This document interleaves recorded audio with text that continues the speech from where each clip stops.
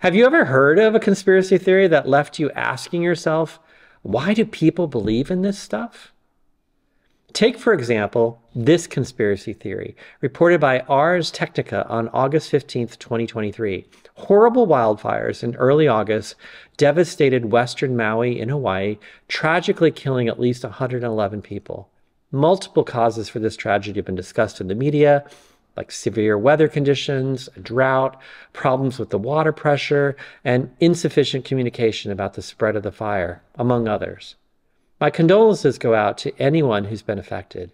But did you know that someone out there is peddling a story that the fires were set off by a directed energy weapon from a satellite in space?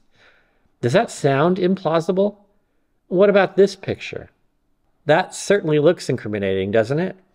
Well, the problem is that photo is from May 2018, when a Falcon 9 was launched from Vandenberg Air Force Base in California.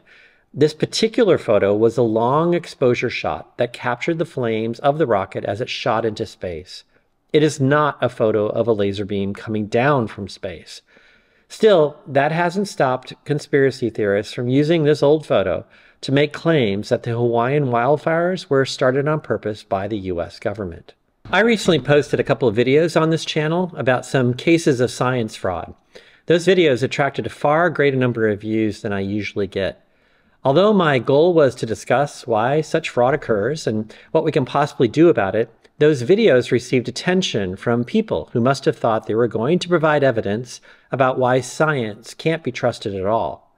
In particular, people criticized me for going soft on Fauci, vaccinations, and the climate scientists who've warned about human-caused global warming. Clearly, a lot of people have very strong ideas about conspiracies and what's going on in the world, and they were quite vocal about them in the video comments. In this video, I want to talk about why people believe in conspiracy theories and the dangers that are associated with some of them. I will rely on top quality research in social psychology, which I'll talk about throughout the video. I end the video with some solid tips for evaluating the truthfulness of a conspiracy theory. Let's get started by understanding why these theories are so enticing. According to Karen Douglas and Robbie Sutton, in this comprehensive 2023 review of the research literature published in Annual Reviews in Psychology, there are three main reasons people find conspiracy theories appealing: our need to know and understand things, our need for control, and our social identities. The first is what we call epistemic motives. We humans love making sense of the world. When faced with a complex event, we often prefer simple, clear-cut explanations rather than the messy, confusing truth. Conspiracy theories do just that. They simplify the complex. For example, take this Maui wildfire directed energy weapons theory. Hawaii is supposed to be this lush, rainforest paradise. How could there be drought conditions there? And high gusty, dry winds that spread the fire so quickly? How could that be?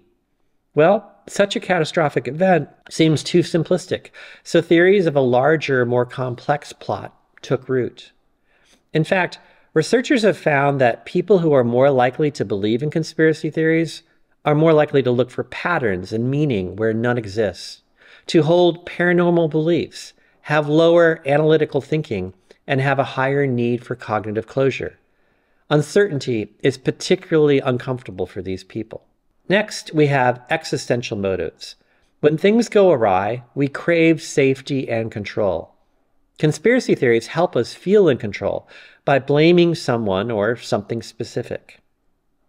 For instance, during COVID-19, theories blaming certain countries or organizations for creating the virus made some people feel safer, as they had someone to blame. Or take climate change. Most scientists say the Earth will grow warmer due to human causes and result in all sorts of catastrophic changes. That's pretty scary stuff. Even if you don't personally live long enough to experience those changes, your children might, and that's definitely anxiety-provoking. What some people have appeared to do then is adopt a belief that there is a conspiracy among climate scientists and government officials to make it all seem worse than it is. If you adopt that belief, then there isn't really any reason to worry today. That particular conspiracy theory provides safety and control. Your kids will live happily in the same conditions that you grew up in. Consistent with this motive, Douglas and Sutton pointed out that people believing conspiracies have more feelings of anxiety, powerlessness, and a sense of a lack of control. And what will probably not be a surprise to you, conspiracy theories tend to become more popular during times of crisis and social unrest. Think of Germany in the 1930s, for example, when Jewish people and other groups were blamed for working together to create all the economic problems in the country at that time. Lastly, our social identities play a role. Believing in a conspiracy theory can make us feel unique, superior even, and strengthen our bonds with like-minded individuals. Think about flat earthers. They find community and identity in their shared belief despite the overwhelming scientific evidence against them. This is where a phenomenon known as collective narcissism comes in. Members of low-status groups often have an inflated sense of positivity towards their group while feeling undervalued or under threat. Certain demographic characteristics also appear in people more likely to believe in conspiracies, like lower levels of education, low income levels, being male, unmarried, or unemployed. This may drive the epistemic need for knowledge or threats to security and existence. Keep in mind that all of these are correlations with beliefs in conspiracies, and therefore are not necessarily the causes for such thinking. Research even shows that believing in one conspiracy makes you more likely to believe in others. Strange, right? But many of these aren't just harmless beliefs. They have real-world impacts. For example, people who watched the Oliver Stone film JFK, which presents a conspiracy theory about who supposedly really assassinated Kennedy, afterwards were less likely to engage in politics, like voting or donating to politics, than those who hadn't watched the film. Conspiracies can also lead to more radicalized and extremist methods, not through the usual democratic voting channels, but perhaps by endorsing violence to make change happen, influencing political attitudes. This may lead to other forms of protests and occupation of buildings and vandalism. Believing in conspiracies is also associated with prejudice and outgroup derogation. Anti-Semitism is highly correlated with endorsement of conspiracy theories, for example. Believing in conspiracy theories also affects people's acceptance of scientific findings. As I mentioned, an obvious example that I recently encountered in my recent videos on science fraud is people who believe that climate science is a giant hoax. As such, they're less inclined to support any actions to lessen the human carbon footprint. In fact, according to Douglas and Sutton, experiments have shown that exposure to conspiracy theories, suggesting that climate change is a hoax, reduces people's intentions to become more energy efficient or to sign a petition to mitigate climate change. Such beliefs in climate change conspiracy theories are correlated with conspiracy theories about science in general, like genetically modified food and the origins of the AIDS virus. Finally, believing conspiracy theories can have all sorts of implications for health behaviors.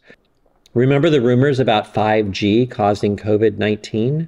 These theories resulted in 5G towers being burned down and people refusing to take vaccines. In fact, believing in conspiracy theories leads people to take more risks as they become more present-focused and looking for quick answers rather than thinking about long-term implications or solutions for their behaviors. We've come a long way in understanding the psychology of conspiracy theories, but there's still a lot we don't know. Researchers like Karen Douglas, Kai Sassenberg, and Matt Hornsey, and their many colleagues are investigating how conspiracy theories are transmitted and how they might be dealt with more effectively before they cause widespread harm and adoption. The role of the internet and social media in spreading these theories, for example, is a ripe area for research. I'm including a list of some of these research articles in the description below, so you might want to read them later. Regardless, the more we learn about why people believe in conspiracy theories, the better we can help counteract their harm. Who knew psychology could be this exciting, huh? Finally, let's say you encounter a conspiracy yourself that seems like a plausible explanation for something important. How do you know whether it's true? Evaluating the truthfulness of a conspiracy theory requires a combination of critical thinking, research skills, and an understanding of cognitive biases. Here's some advice on how to effectively assess the veracity of a conspiracy theory. 1. Research the origins. Trace the theory back to its source. Who first proposed it, and what evidence did they provide? Consider the credibility of the source. Are they a recognized expert in the field related to the conspiracy? Do they have a track record of spreading misinformation? 2. Check for evidence. A conspiracy theory should be based on concrete evidence, not just speculation. Look for primary sources that directly support the theory's claims. Remember that anecdotal evidence or individual testimonies can be misleading. Comprehensive, replicable studies and expert analyses are far more reliable. 3. Look for contradictory evidence. Be wary of confirmation bias, where you only seek out and believe evidence that confirms what you already think. Actively seek out information and viewpoints that challenge the conspiracy theory. If the theory can't stand up to scrutiny, it's likely not valid. 4. Consult experts. Find experts in the relevant field and see what they say about the theory. Peer-reviewed journals, recognized institutions, and professionals are often good resources. Remember that not all experts are equal. Ensure they're recognized in their field and don't have conflicts of interest related to the conspiracy. 5. Evaluate logical consistency. Does the theory make logical sense from start to finish? Or does it rely on a series of unlikely events and assumptions? Occam's razor is a principle suggesting that the simplest explanation, requiring the fewest assumptions, is often the correct one. If the conspiracy theory seems overly complex or relies on many assumptions, consider simpler explanations. 6. Consider the scale. Ask yourself how many people would have to be involved for the conspiracy to be true. The more people that are involved, the harder it would be to keep a secret. 7. Understand cognitive biases. Be aware of your cognitive biases, such as the aforementioned confirmation bias or proportionality bias, which is the tendency to believe that big events must have big causes. 8. Check fact-checking websites. Websites like Snopes, factcheck.org, and PolitiFact are dedicated to verifying claims and debunking falsehoods. They can be valuable resources for evaluating the veracity of conspiracy theories. 9. Beware of echo chambers. If you're only getting your information from one source or a group of like-minded individuals, you might be in an echo chamber where only one viewpoint is represented. Branch out and seek diverse sources of information. 10. Emotional appeal. Be wary if the conspiracy theory seems designed to appeal to emotions, especially fear or anger. Emotional reactions can cloud judgment and make it harder to think critically. And number 11, stay open-minded but skeptical. It's essential to remain open to new information, but that doesn't mean accepting everything at face value. Maintain a healthy level of skepticism, especially when you're confronted with extraordinary claims. By following this advice and remaining vigilant in your own research, you'll be better equipped to differentiate between a well-founded theory and a baseless conspiracy. So the next time you come across a conspiracy theory, remember, our brains are wired to find them appealing, but that doesn't mean they're true. If you found this video enlightening, please consider sharing it to help spread awareness. Have you personally debunked a conspiracy? How have you remained open-minded yet skeptical about theories that you have encountered in everyday life? I would love to hear about your experiences with conspiracy theories in the comments below.